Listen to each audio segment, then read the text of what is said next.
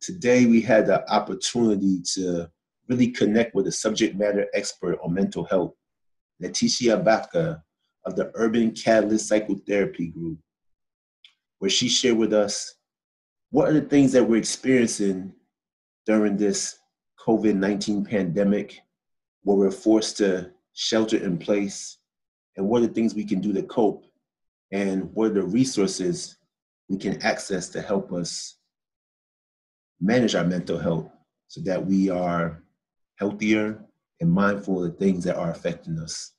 So once again, on Coming Out Stronger, please take a listen and reach out to the resources out there to help you, your family, and those around you stay strong and stay well.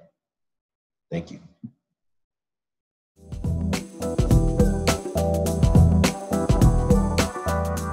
Thanks for having me. I know this is a very uncertain time, and I'm happy to discuss how we can support one another, but most importantly, take care of our mental health needs as we're going through this challenge.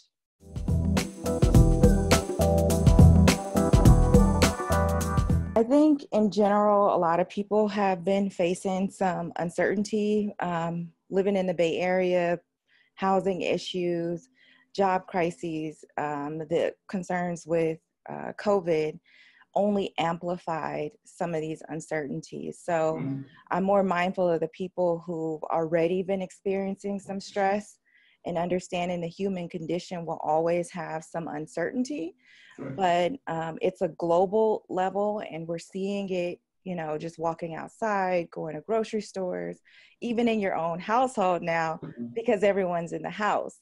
Right. So in general, I think people are doing the best that they can. But I also know that a lot of folks don't have alternative coping skills, ways to take better care of ourselves. It is a challenge, but it is possible to get through things smoother when you have support and when you know other ways of taking care of yourselves and your families.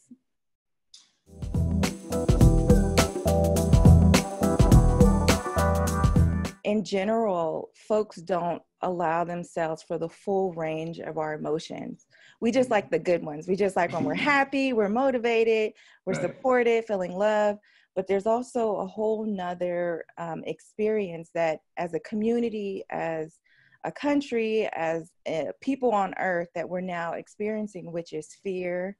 There's also a lot of stress. So if you're a parent or a partner not having a lot of answers about when I go back to work, how are we going to pay the bills? For myself, having family members who are older, and right now having my partner's family is in the hospital and a nursing home. So those are the most at-risk folks. And I know in general, if you're close to your parents, you might be concerned about their well-being too. Right now, I just experience a lot of folks with fogginess and thought, maybe moving a lot faster than they anticipated, and clumsiness, or just feeling scattered, like I don't know where to start first. So there's a lot of things that people are juggling, which is like how to manage your household needs, but also like how am I going to get to work? Am I going to take BART? Am I going to drive in? Or is the building going to be closed? So there's a lot of questions that folks are having right now, and not a lot of answers, to be honest.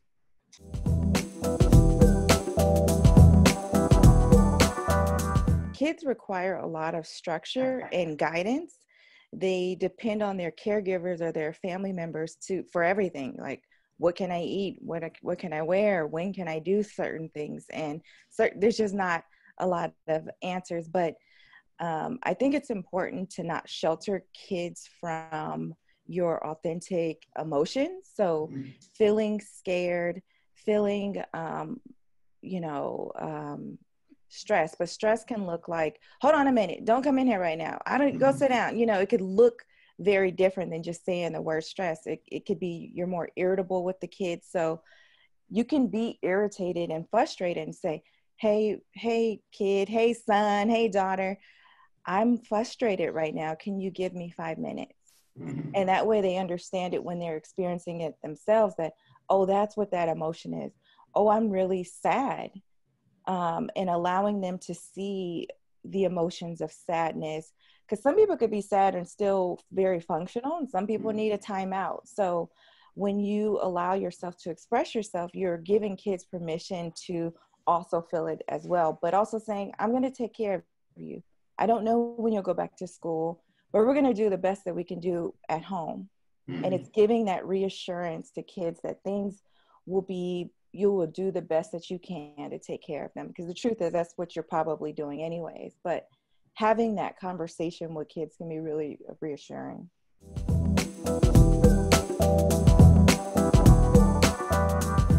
So my group practice is comprised of 8 therapists.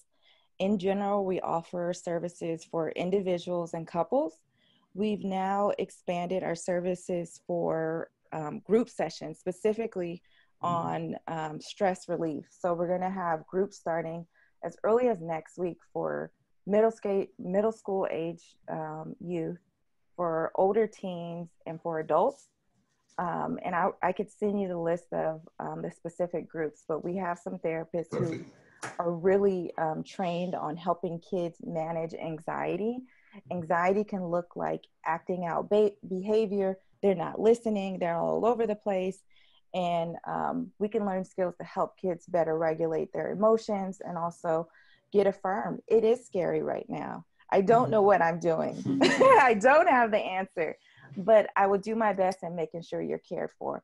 The same is true for adults, like the patients that we are supposed to extend to children is going to really be helpful in our adult lives as well, with your partners, with your coworkers, with your family members. That patience of saying, you know, I don't have the answers, but I've been thinking about you.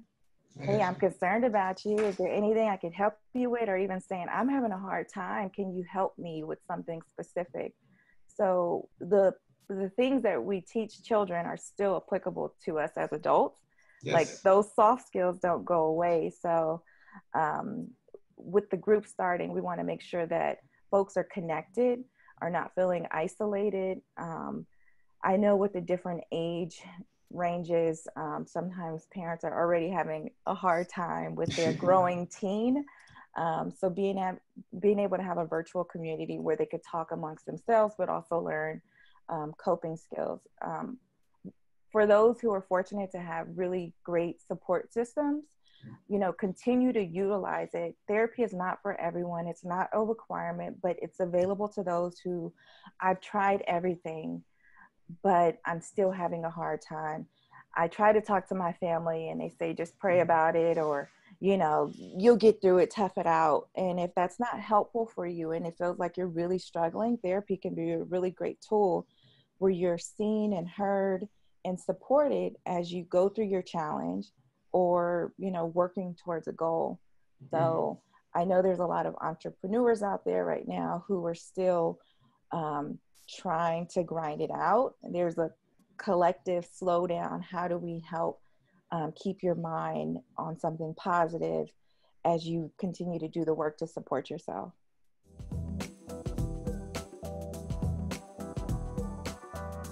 Yeah, so having had experience working in the hospital, it is a very strong support amongst the nursing, amongst the doctors, but they also don't get permission to slow down because they don't have the privilege of like gathering themselves because they're so preoccupied in caring for others, which we're so grateful for. Yes. But I also want to create the space because you are a human being.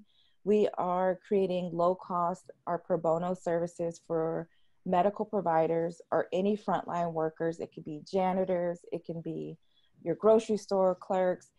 That this amount of pressure that you're witnessing every day, you're touching folks, you're talking to folks. I know the human only has a finite amount of energy. And so being able to have mental health support allows you to have more of a bandwidth to continue doing this work. And I know among all the other things, we just want to be able to provide services for the most at risk, which are our medical providers and our folks still helping us out with our day-to-day needs.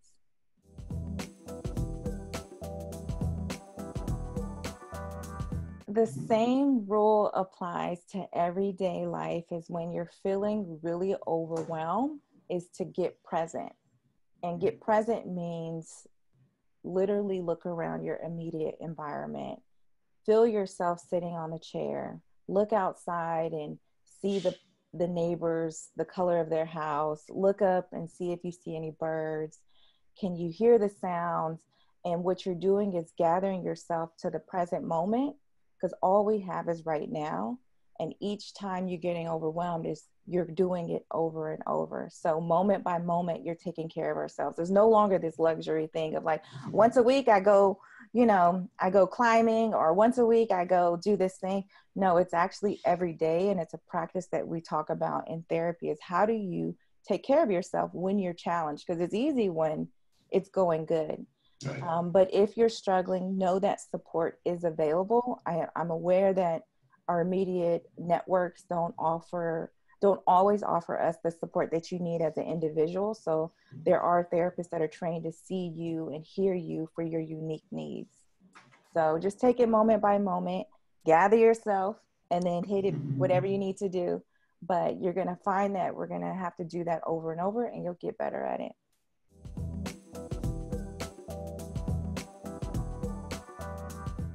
So let me know. And it's not just our organization. I know of other therapists who are also extending themselves specifically for the impact of what COVID-19 is doing within our communities. Thanks for having me. I know this is a very uncertain time, and I'm happy to discuss how we can support one another, but most importantly, take care of our mental health needs as we're going through this challenge.